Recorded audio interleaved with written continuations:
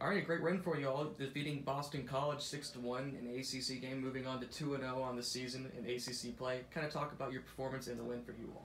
Yeah, we started really good with doubles. I gave to my team my first point in doubles.